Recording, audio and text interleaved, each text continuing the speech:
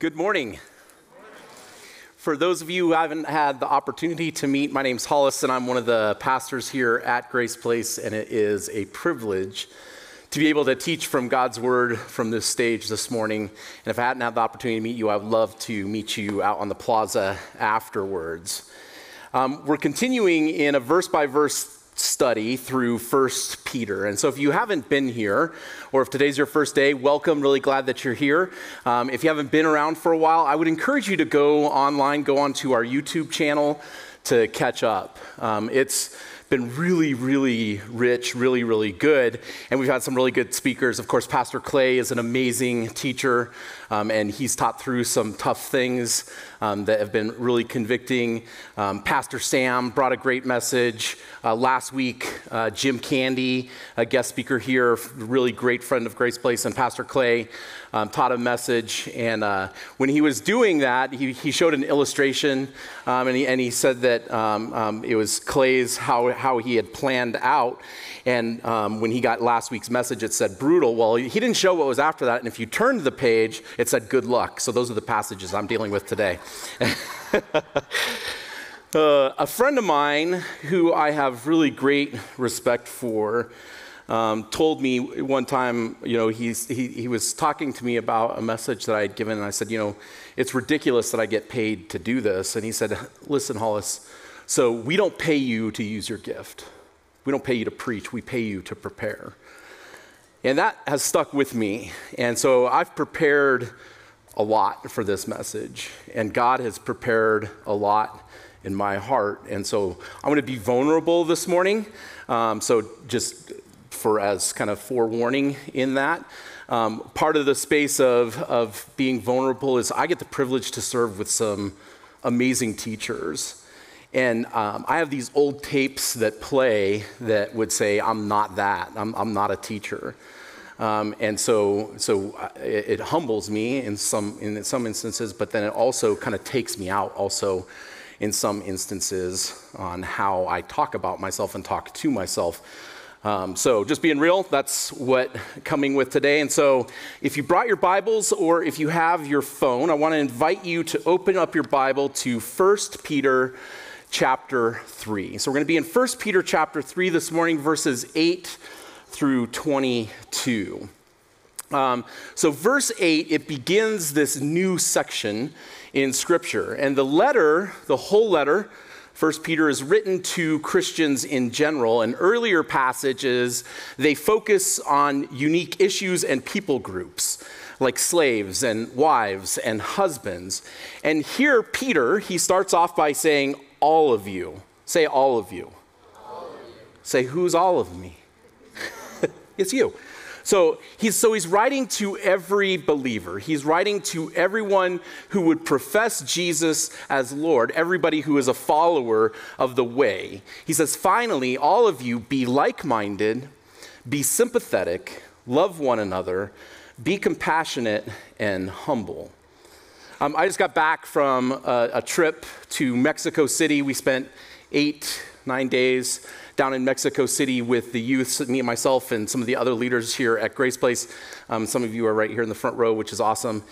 One of the most amazing experiences of my life was to be down there with these youth and to experience how God is moving in their lives and in mine.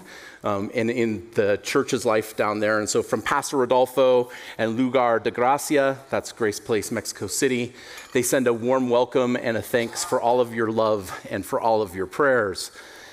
And I have lots of stories from being down there, and as do the youth, and just stories of how we were able to build relationship with people at the hotel that led to redemptive conversation. Stories of over 18 people saying yes to Jesus. But one of my favorite stories, something that I will never forget, is on Wednesday night I did a teaching, and as part of that, so when I consider myself a preacher, not a teacher. So when I preach, I look for spaces to craft moments where people can have an experience. And so as part of this message, I wanted to play a song. And then the students were going to go around and they were going to lay hands on people and pray with them. And so I get to that point and I get on my knees on the stage and I'm praying and the song's not playing. And in my head, I'm becoming more and more frustrated with the song not playing. And I'm like, what is going on? And I start to freak out a little bit. Then I shut my heart down, my head down, and I hear this murmur. This beautiful murmur of these youth going around and laying hands on people and praying for them. And it was better than any song that could ever played. And it was a song and an aroma that rose up to heaven as these students stepped into places of being uncomfortable, but of lifting up their voices and praying over and for people. And so it was just this really beautiful, powerful moment for me. And in that moment, God said, hey, you don't have to worry so much about crafting moments because I got the moments crafted.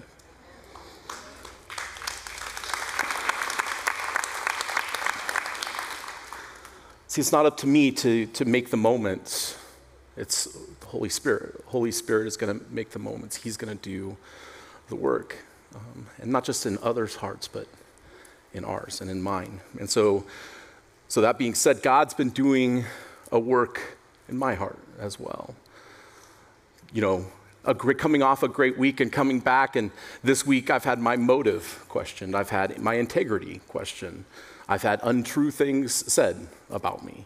I've had, people speak things without having a conversation with me that just aren't flat true. And 1 Peter 3:8, coming back to that, it says, finally, all of you be like-minded, be sympathetic, love one another, be compassionate and humble. And so I'm going to be real with you. So I have to be able to teach from this stage from a place of integrity. So that's not me right now. In some spaces, that's me. But the reality of what Peter is commanding all of the believers, that's not me. And so I'm just going to be real and honest with you this morning as we come into this space that God is working in my heart. And so hopefully he's going to work in your heart as well. And Holy Spirit is going to say to you what he has for you this morning, but we're working on it together. This letter has been super convicting to me, 1 Peter, reading the whole thing and also in preparing for it. And convicting is like a Christian way of saying God's kicking your butt with it.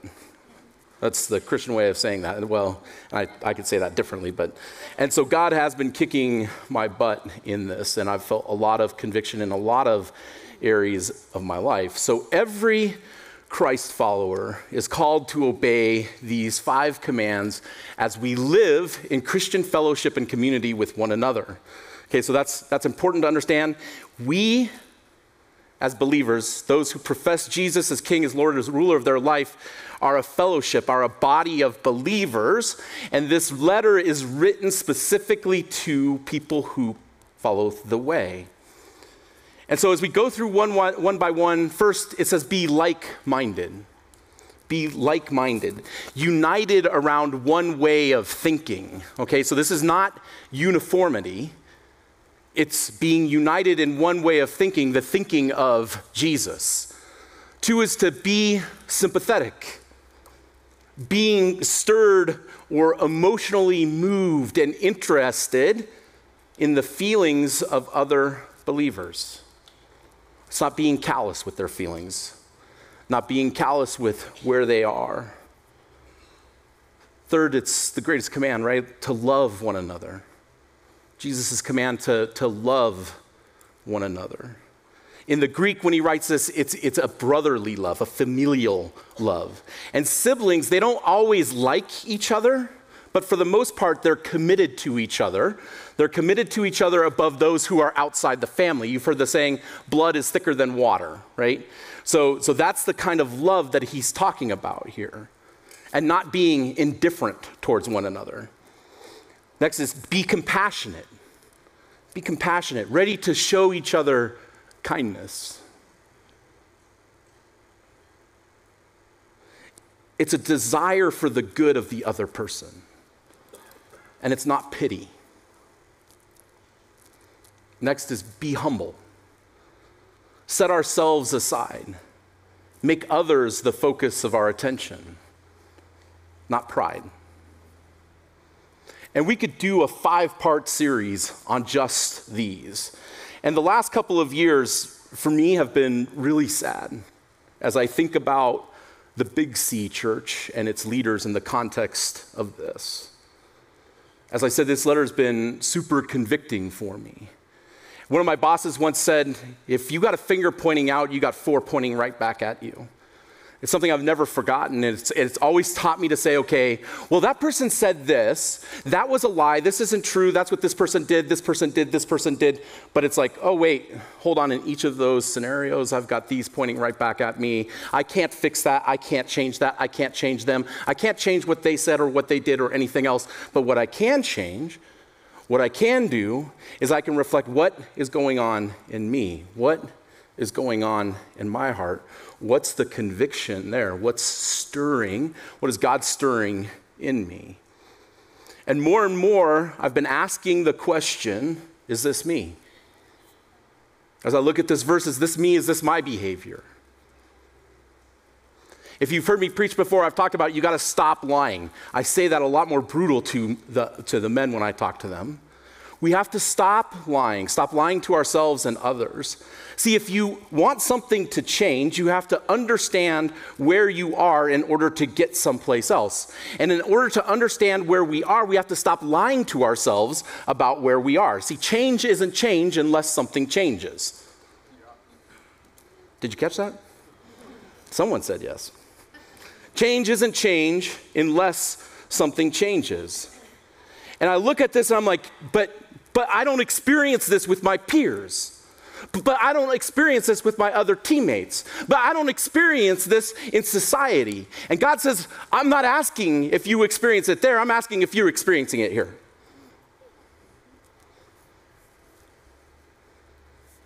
And when 1 Peter is writing here, he's not asking what you're experiencing. He's making these commands to us on how to live.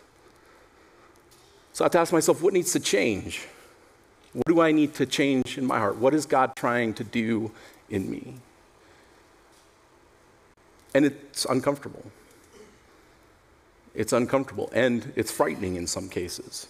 What is God calling me to next? What is God inviting me into? What is God asking me to let go of? What is God trying to break down in me so that I can experience more of this living hope that I'll talk about that he has to offer? 1 Peter 3:9 says, do not repay evil with evil or insult with insult. So Peter's talking to believers who are being criticized and insulted by others who are not believers. He says, on the contrary, repay evil with what? Because to this you were called so that you may inherit a blessing. So a blessing is to speak well of, to extend the prospect of salvation or the favor of God to another person. I love that word favor, particularly in the context of thinking about experiencing God's favor and God's favor on my life. See, the implied hope of this text is that the hope is that those who insult Christians will glorify God on the day that he visits us. 1 Peter 2:12, Peter writes, live such good lives among the pagans that, though they accuse you of doing wrong, they may see your good deeds and glorify who? On the day he visits us. See, when we step into a relationship with Jesus, we're called to a new life, not the old life. See, when we repent, when we turn away from our sins, repent is a Bible word that means to make a 180, to turn away from our old ways. See, we're called to become imitators of Jesus. To become imitators of Jesus in the path of peace and non-retaliation. What? Pastor Hollis, aren't we supposed to be warriors for the kingdom? Aren't we supposed to be like Peter and go around lopping off ears? No. Turns out Jesus wants us to love other people. Turns out Jesus wants us to walk in the path of peace. Turns out Jesus wants us to walk differently than other people, so when they say something bad about us, we're not turning around and retaliating and saying bad things back about them.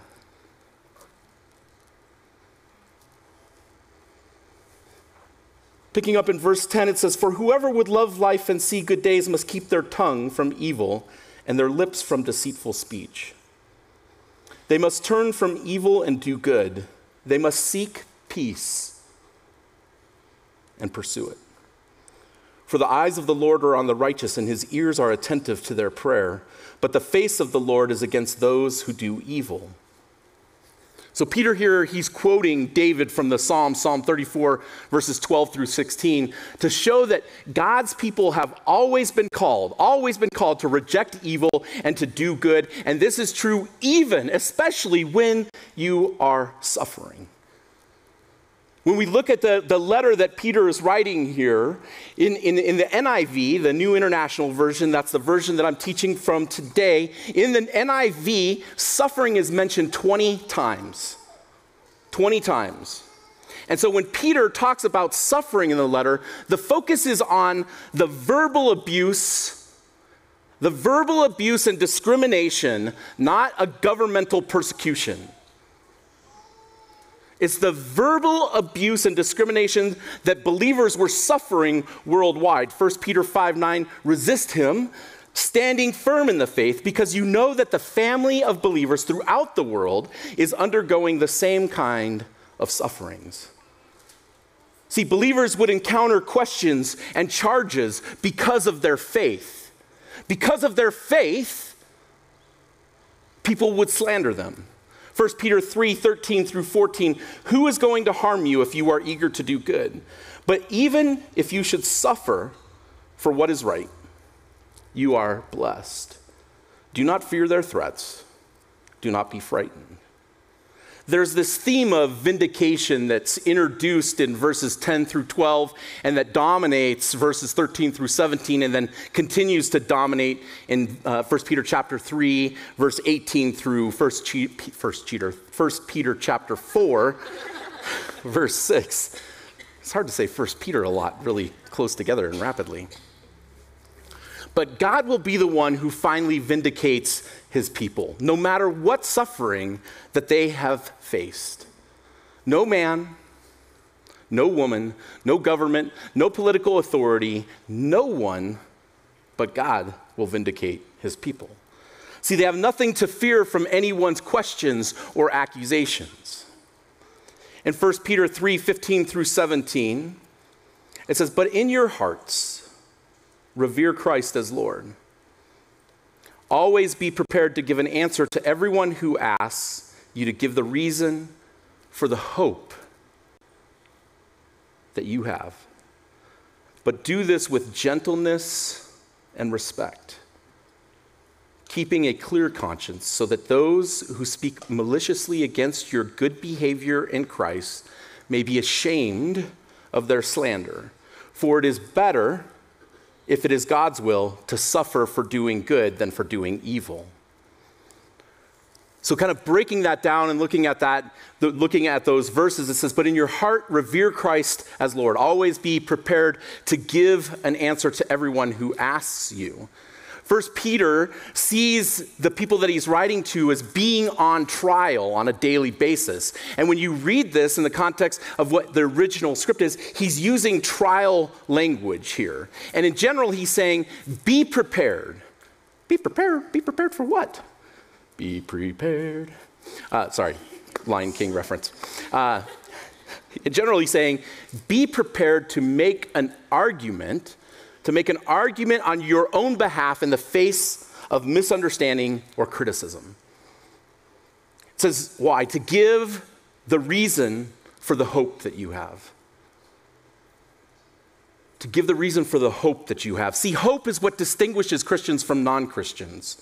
The readers of 1 Peter are now set free from their previous ways. They've put their faith in God. 1 Peter 1:21, "Through him, Jesus, you believe in God, who raised him, Jesus, from the dead and glorified him, Jesus. And so your faith and hope are in God. See, they're reborn into a living hope. 1 Peter 1:3, praise be to the God and Father of our Lord Jesus Christ. In his great mercy, he has given us a new birth into a what? Into a what? What?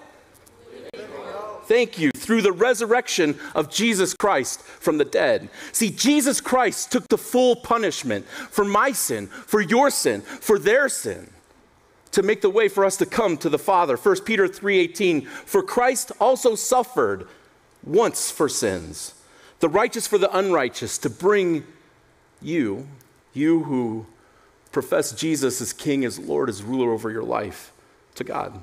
He made the way. He made the way. He was put to death in the body, but made alive in the spirit. See, it is hope. It's hope that separates them from their pagan neighbors. It's hope that separates us from the world of idolatry. It's hope that makes the difference. It's hope that invites the confrontations that he's talking about. Our hope must be public. The questioners, they must know something of hope in order to demand an explanation.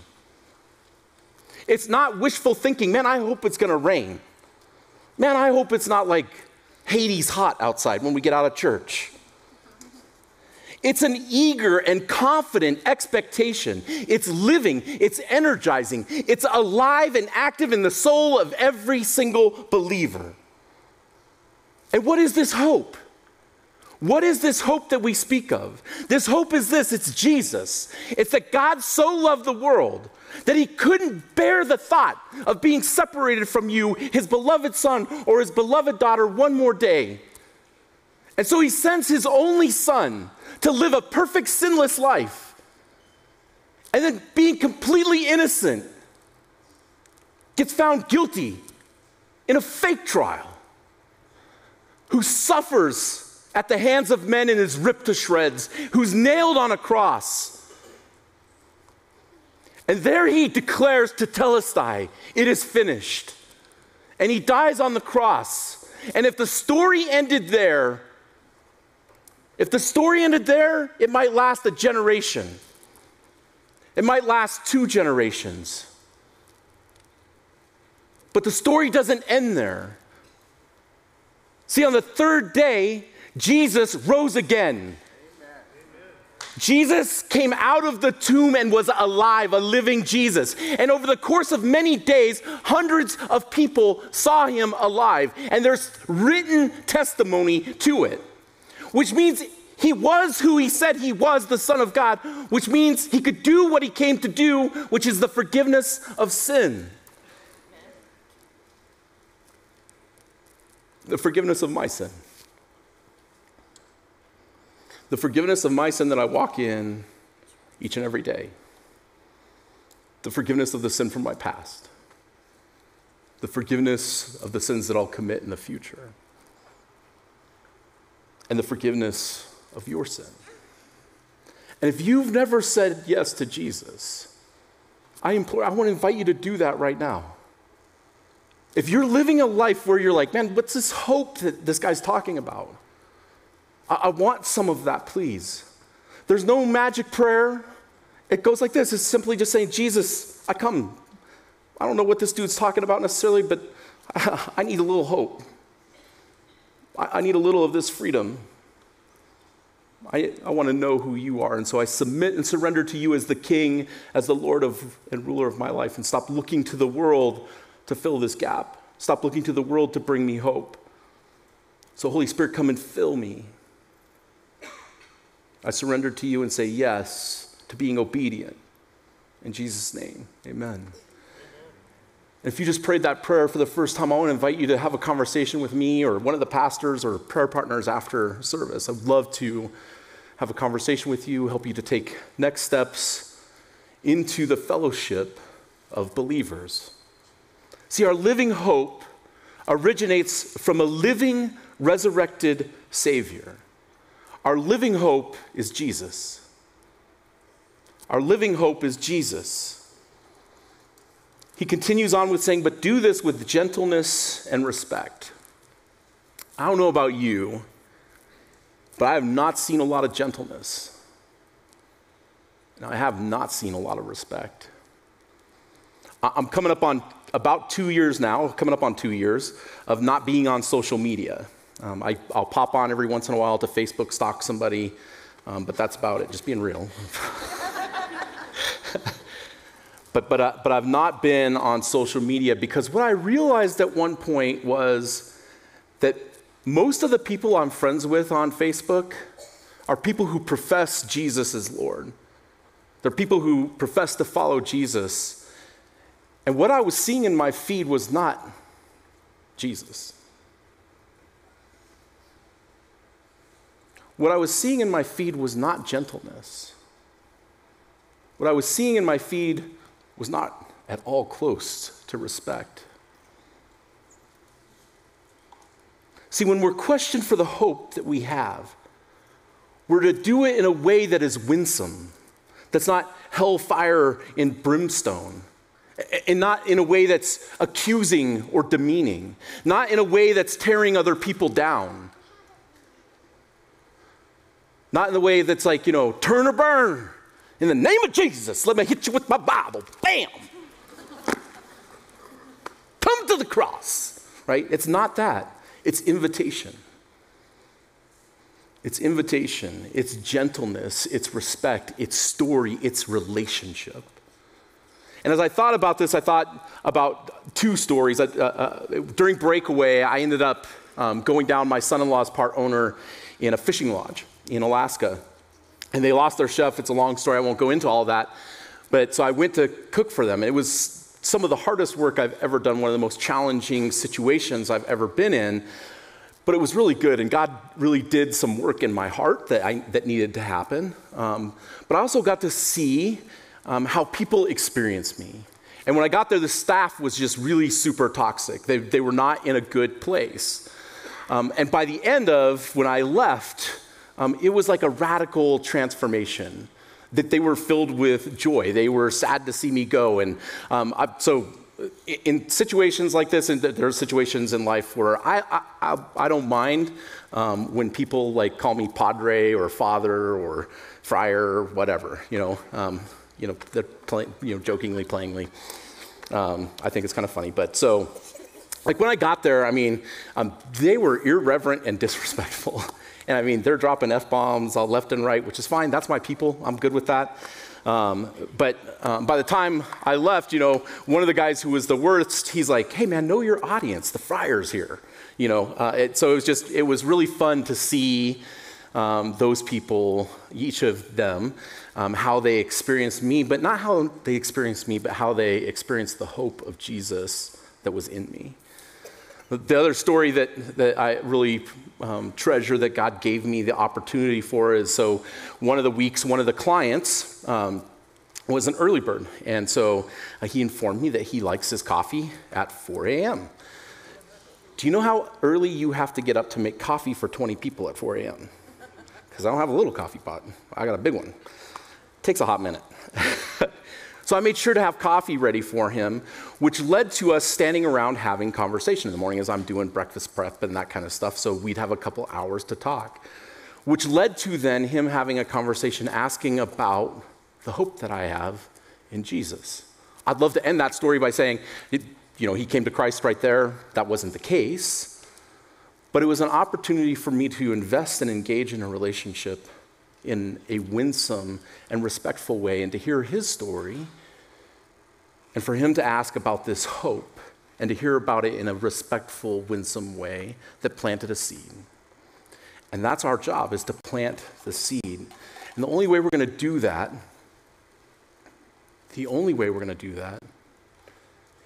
is with gentleness and respect.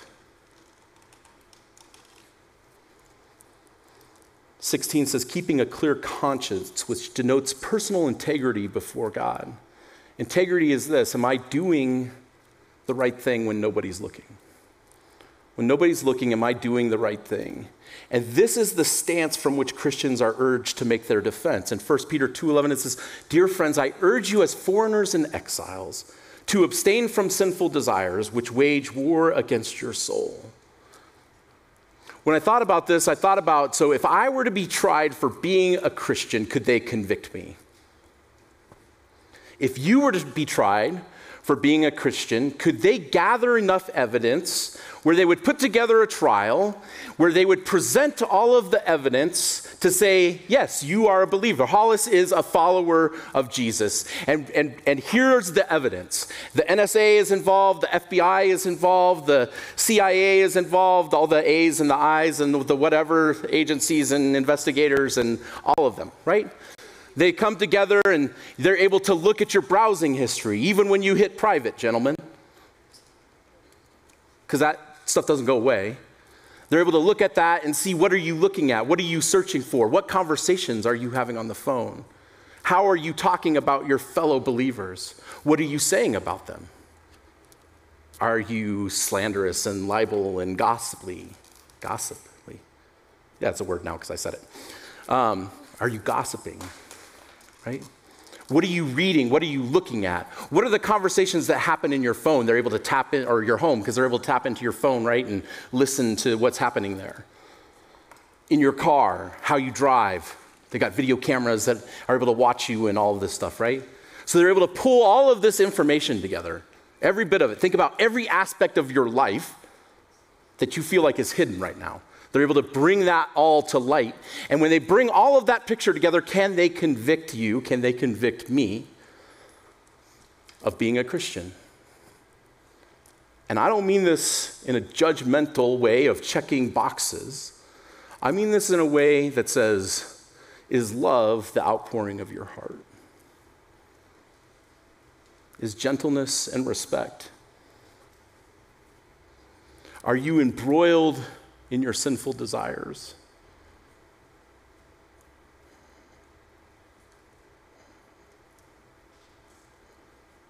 Or are you living in freedom and in this hope?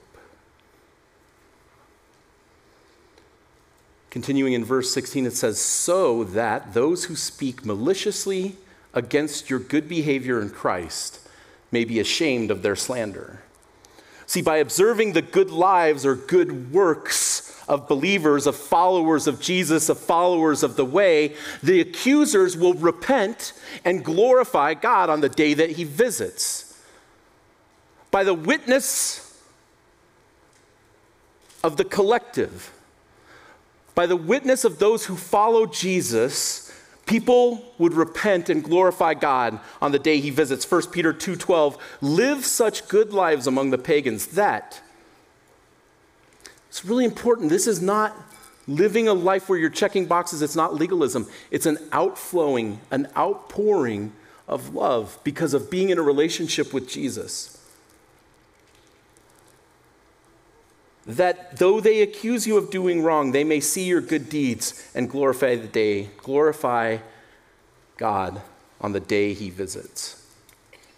And so when I read that set of verses, and as I pondered it and as I sat with it, I noted three things. First, we're to set a good example. And so some of the questions that I asked myself, is my life a good example? Is the way that I live in every aspect, every area, does it set a good example? Is there a reason to ask? So people, when they're experiencing me, do they have a reason to ask for this hope, about this hope? Is there something different about my life? Or do I look the same as everybody who's around me? 2, explanation. Am I growing in my knowledge of Scripture? And not in my knowledge of Scripture as a way of saying that it's in my head and I have a book knowledge of it. Am I growing in my knowledge of who God is? Am I growing in my knowledge of who Jesus is in a loving relationship with him so that the outpouring of my heart is becoming more and more like him, following him more and more closely so I become more and more like him, and so the love of God is shown more and more through me? Am I growing in my faith in a way that I can communicate why I believe what I believe? Can you communicate why you believe what you believe beyond Jesus went to the cross? I'm good. third expression, gentleness, respect, and clear conscience. Okay, now we get to the good luck part of this message that Pastor Clay said good luck on. And you're going to have to listen quickly because I'm going to talk fast because I'm almost out of time. All right, so the next set of verses are some of the more difficult verses that are in the Bible. And so when we look at Scripture, when we look at this letter, we have to remember that the First Peter was intended to be read in one setting. It's a letter that's written to believers. And so we need to make sure that we keep the whole context, the context of the whole letter, in mind. As I studied and did this, I realized that Peter was in Rome during this time, and it was during the time when Paul would have wrote to the Romans, the book in the Bible that we call Romans. That was another letter that was written and sent to where Peter was. And so Peter, Paul, Mary, that's, I just dated myself right there. So Peter would have read that letter, and I had this great graph that I was going to put up and show you the similarities between these verses and Romans, but I ran out of time and space, but take my word for it. So we have to keep that all in context. It's like a jigsaw puzzle, okay? So we're looking at a jigsaw puzzle, and when we look at Scripture like this, verse by verse, we're pulling one piece of the puzzle out or two pieces of the puzzle out, and we're looking at those closely. It is really, really, really, really, really important that we put those pieces back. And we interpret those in the context of the whole picture. We interpret those in the context of the letter, and we interpret those in the context of what God is saying through his word and through his people. Really important, okay? So, verse 18 and 19. For Christ also suffered once for sins, the righteous for the unrighteous, to bring you to God. He was put to death in the body, but made alive in the spirit. After being made alive, he went and made proclamation to the imprisoned spirits.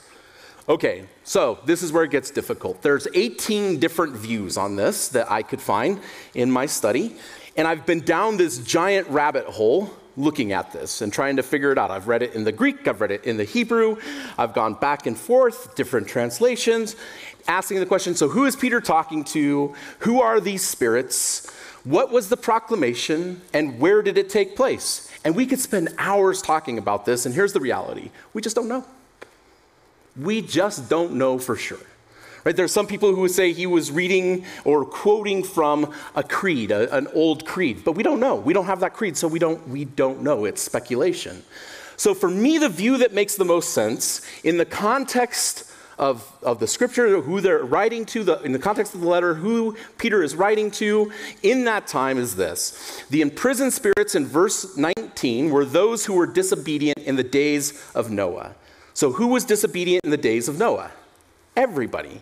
Everybody except the 8 who were saved in the ark. And so Noah preached the word of God to them as a good old-fashioned preacher like Hollis, but no one listened. Hopefully y'all are listening. So how could Jesus go and preach to them if he had not yet been incarnated? Well, Peter never says that Christ preached in the flesh. He states the Lord did so by means of the Spirit. According to 1 Peter 1:11, it says the Spirit of Christ in them was pointing forward when he predicted the sufferings of the Messiah and the glories that would follow. In other words, Christ spoke through the prophets by means of his spirits. 2 Peter 1:21 tells us the same story. For prophecy never had its origin in the human will, but prophets, though human, spoke from God as they were carried along by the Holy Spirit. See, in each case, Peter is telling us that although Jesus had not yet come to earth in physical form, he spoke repeatedly by the means of the prophets and Noah. And this, I believe, is what's happening in verse 20. So when we look at 1 Peter 3:20, it says, to those who were disobedient long ago when God waited patiently in the days of Noah while the ark was being built, in it only a few people, 8 in all, were saved through water. So how did Jesus speak to the disobedient men and women in the days of the ark? By means of Noah. Noah was the mouthpiece of the Spirit of God. And when we read Scripture, what is crystal clear is that the Spirit of God, the Spirit of the Lord, was at work constantly. At work constantly in the days of Noah, in the days of the prophets. And so a natural way to interpret these couple of verses then would be that the Lord Jesus preached through Noah to the sinners before the flood came. And all this makes sense when we hop back into the context of our immediate verses. And Peter, he's encouraging persecuted Christians to be strong in the Lord by means of the example of Noah. See, they would know and understand Noah. The people Peter is writing to could understand that their tough situation was by no means something that was new. They were not the first people on earth to suffer for preaching the good news of God. Again, so this is one view, and we don't have a lot of time to talk about it, so I'm not going to talk more about it. I would encourage you to go and do some research on it. I'm happy to answer any questions that you might have about what I know, which is not a lot, but enough to come to my opinion on that. Then moving on to verse 21 through 22, it says, "And this water symbolizes baptism that now saves you also. Not the removal of dirt from the body, but the pledge of a clear conscience towards God. It saves you by the resurrection of Jesus Christ." By the resurrection of who? Who has gone into heaven and is at God's right hand with angels, authorities, and powers in submission to him. See, it was not the water that saved Noah. It was not the ark that saved Noah. It was God who saved Noah. It was God who saved the eight.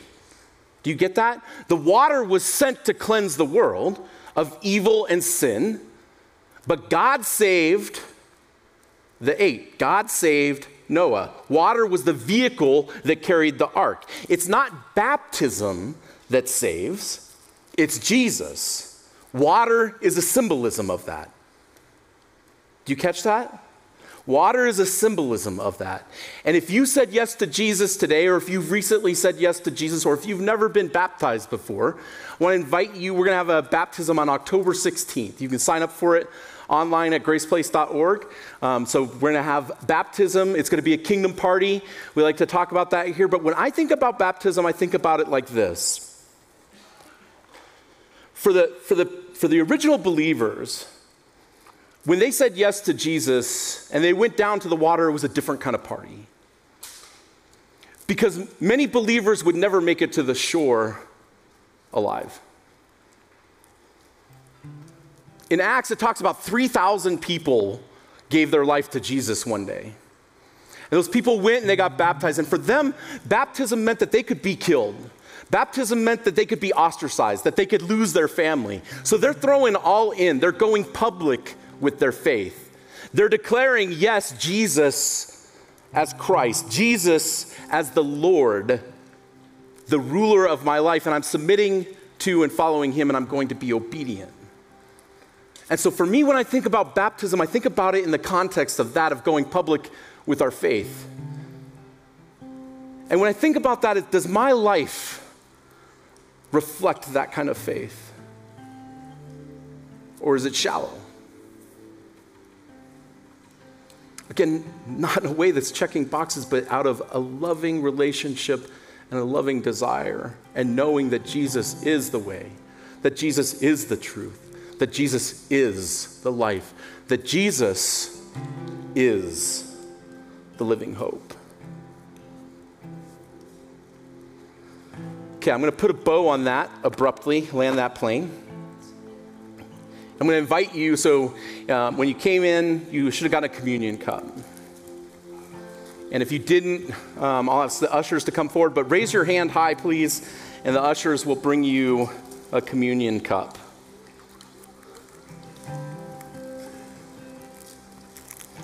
So I want you to prepare the elements. And so I want you to hold the wafer in your hand, open up the juice, and get it ready. And I want to invite you right now to close your eyes.